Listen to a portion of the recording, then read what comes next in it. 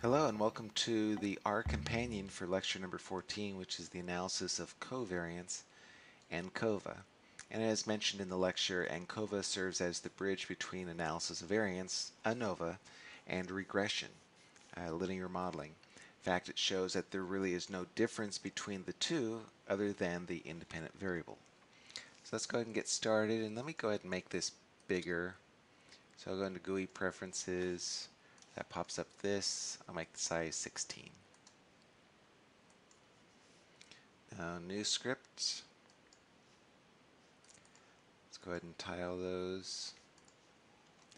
Okay, before we get started, we're going to have to load two packages.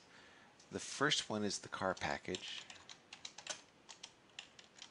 We've all got the car package.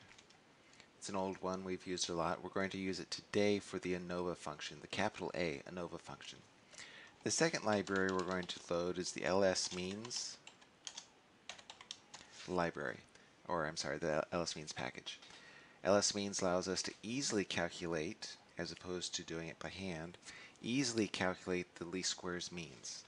This does not come with R. You have to go into packages and install packages and look for LSMeans. It's very handy for calculating those least squares means. So got them both in there. So let's follow along with example 11.3, and this is on page 592.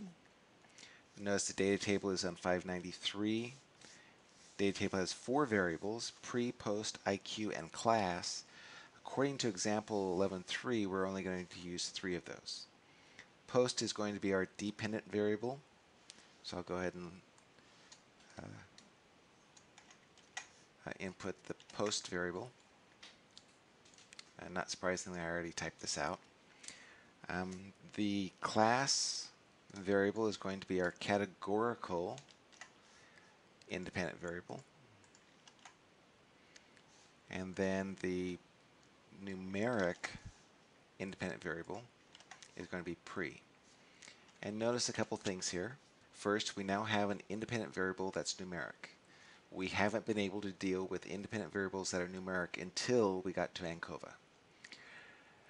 Second thing is, notice how I have the class defined. I have the numbers 1, 2, and 3 in quotation marks.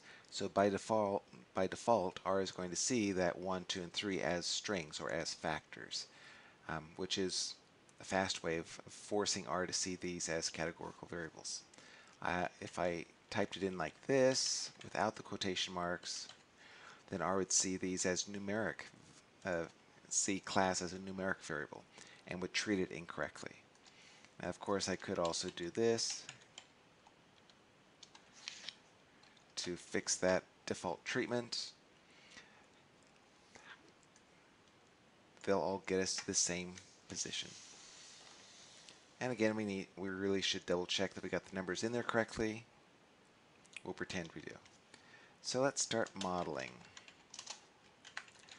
And since it's ANCOVA, the function we're going to use is AOV. That function's gotten a lot of use in this course. The dependent variable was post. The categorical independent variable was class. And the numeric independent variable was pre. I could have put it in a different order. In fact, let me go ahead and do that. We'll call that mod 2. So mod 1 has it as class and then pre, and mod 2 has it as pre then class. So hopefully there's no difference between these two models. Why the plus? We're doing the plus because that's what the book is doing. We're trying to replicate the results of example 11.3. We would use a plus if we believed that the effect of the pre-test score on the post-test score, the effect, was the same across the three classes. And again, remember, effect is the same as slope. If we thought that the effect differed across the three classes, we'd replace these pluses with timeses. But if we think that the slopes are the same, only differing in the y-intercept, we'd use pluses. So let's go ahead and do a summary of mod 1. And while we're at it, we'll do a summary of Mod 2. And here they are. And oh wow, the numbers are different. I wonder why these numbers are different. You knew there was something coming up because of me doing this. So notice the sums of squares for class, when class comes first, is 115.6, but the sums of squares for class when it comes second is 228.7. And sums of squares for pre, when it comes second, is 493.4, but when it comes first, it's 380.3. What's going on here? So here's where you get that notebook out and you put a big star. These sums of squares are called type 1 sums of squares, or sequential sums of squares. So this class, this 115.6, is the sums of squares ascribed to class by itself. And the 493.4 is the sums of squares ascribed to pre when you have taken into consideration class. Again, let me repeat that. The 115.6 is the sums of squares for class when you take into consideration nothing else, because there's nothing before class in this model. And the 493.4 is the sums of squares associated with pre when you take into consideration class. It's called sequential because the sequence matters. Here, the sums of squares for pre in this second model is 380.3, which is the sums of squares of pre associated with pre given nothing else, because nothing else in this model came before pre. And the 228.7 is the sums of squares associated with class given the effect of pre, or when you've already taken into consideration the effect of pre. So the sequences are different, so therefore the sequential sums of squares are different. These are the type 1 sums of squares. Notice that the residuals are the same in both cases. Sum of squared residuals are the same in both cases because the top, it's the sums of squares associated to what's left over when you take into consideration both pre and class. And here's the sums of squares left over when you take into consideration both pre and class. So it's the same thing because you're conditioning on the same variables. Type 3 sums of squares tend to be much more useful. To get the type 3 sums of squares in R, you'll use the ANOVA function, and that's a capital A ANOVA. There's a lowercase a ANOVA that does something different, but this is the uppercase A ANOVA. It takes the mod, and then you have to specify what type of sums of squares you want.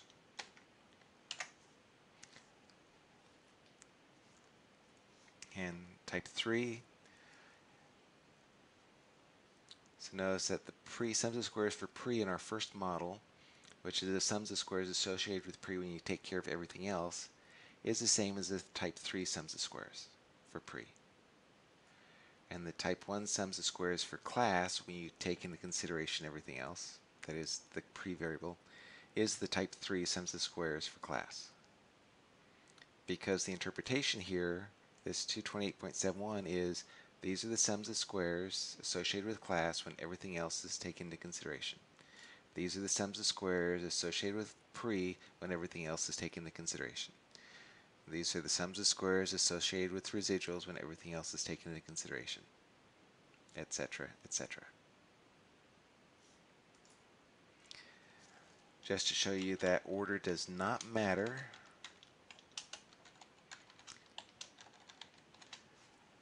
and to show you that we could do type equal to the number 3, or we can do type equal to quotation mark I. These two ANOVA tables are exactly the same, except in the order of the rows. The class p-value is 0.01255, the class p-value is 0.01225. So that's the difference between type 1 and type 3 sums of squares. It hasn't been an issue until now. So beware, type 3 is better than type 1. Okay, so let's clear the stuff on the left. Let's go ahead and look at that type 3 sum of squares output, and let's compare it to the table, table 11.1, page 594.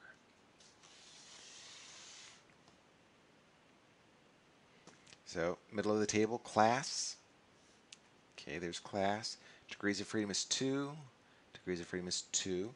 Type 3 sums of squares is 228.71. 228.71.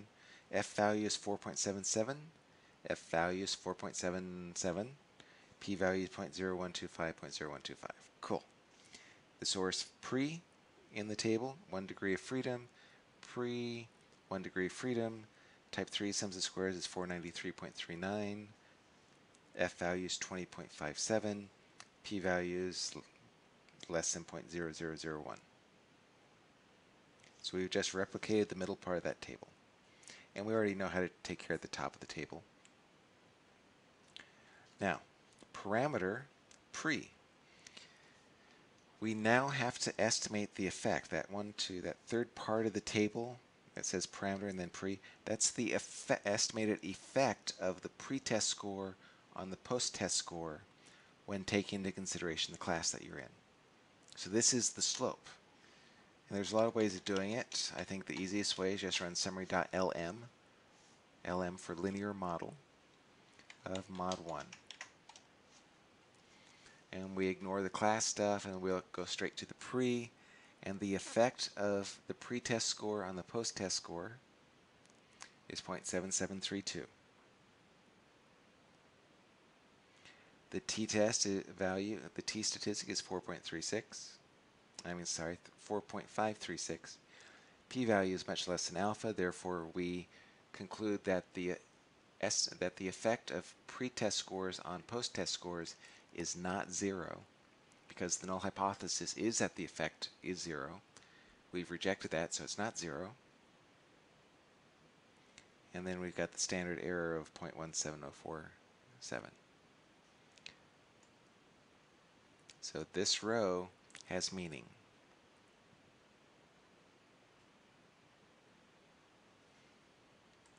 These rows do not, at least in the context of this problem. And so the bottom of table 11.7, got to calculate the least squares means. Here's where we're going to use the library lsmeans, and the function in there that we're going to use is lsmeans. We have to give it some information. The first bit of information we have to give it is the model, and the second is the categorical variable that we're going to find the means over. And it's class. So for class 1, the least squares mean is 17.29.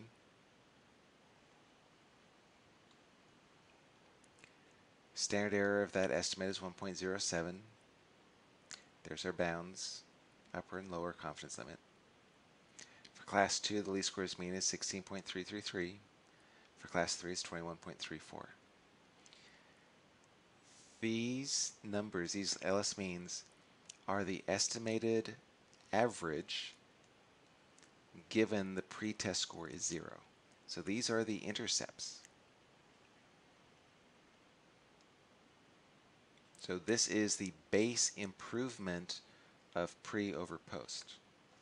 Or that's another way of looking at it. It's a base improvement of pre over post. So according to this, in this sample, class 3 improved the most between pre and post test, and class 2 improved the worst, the least. Notice there is no overlap between class 2 and class 3, so we do know that 3 did significantly better than class 2 in terms of improvement between pre-test and post-test. And there's lots of overlap between 1 and 2 and 1 and 3, so we can't distinguish between those improvement levels. And the last thing I want to do is plot this. This is an R extra. It's always useful to plot your data or plot your model, plot your results, because those plots have to tell the story of the data. And this will be a basic plot. We're going to plot let's see, what are the variables we're plotting? I mean, we've got 3 variables, but we've only got 2 dimensions. So the first thing we're going to do is just do pre and post, just a base of pre versus post. So this is somebody's test. Their pre-score looked like to be about 11. Their post-score was about 29. Now we can color these. And I'm going to change the dot plotting character. So let's go to 20. That colors in the dots. And we could do a color statement, which is COL, and it's as numeric of class. And we had to specify as numeric because class is a factor at this point. We have to turn it back into a number. So the blacks are 1s, the reds are 2s, the greens are 3. So far so good. Now it would be nice to put lines on here to indicate the effect of pre on post for each of the 3 classes. And it's not going to be too, at one level it's not going to be too easy. I'm going to close that for now. Doing this by hand, we're going to use the results of this summary.lm. So it's going to be AB line, whoa. And I seem to recall A is the intercept, so that's going to be 10.3722. And B is the slope, 0.7732. Oops. And color is 1. And I got this error because I already closed out the plot, so I need to run those 2 together. So there's the effect of pre on post for class 1. And we can do the same thing for pre on post for class 2. Oops, that's a minus 0.9565. And slope is going to be the same.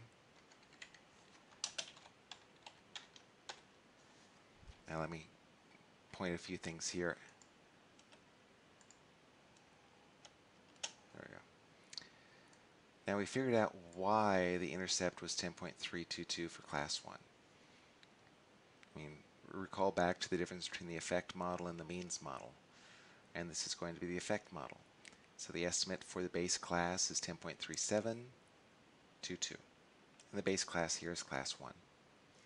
Now do we know why the intercept for class 2 is this?